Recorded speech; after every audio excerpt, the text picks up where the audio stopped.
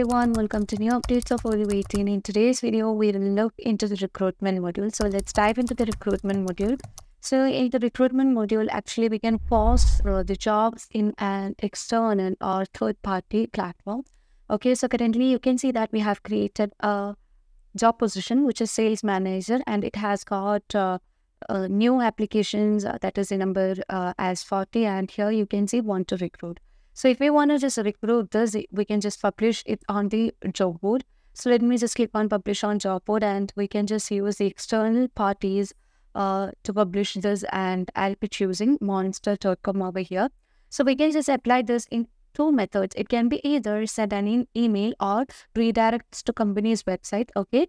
And you would be able to find the job URL from date, and if we want to set this for a particular time, we can set that. So once we are setting an end date over here, after this date, this job position will not be valid, and you can see the description. So if we want to just make further changes with the description, we can also generate it using the AI. So currently I have already generated this with the AI, so I'm not going to change that, and I just want to pause this in the pod. And here you can see that we have just updated the job position in the monster.com, and here you will be able to find the total number of job applications, the documents that are generated, and we can also publish this in the website, and it's already been published in 3 job boards. And let's move on to the website, and once the users just apply for this job, we can find the contacts under the contact module.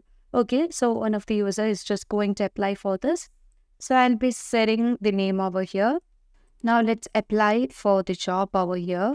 And here you can see, you can just set the name of the applicant. Later on, you can also choose a file.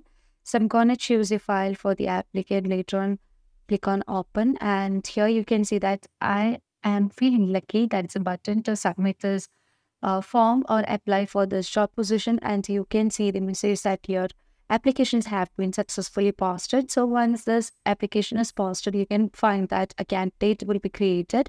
So you can just choose the candidate over here, and you can see the name, the contact, the email, and all other details, as well as the applications and all. So this is how we just manage with the application.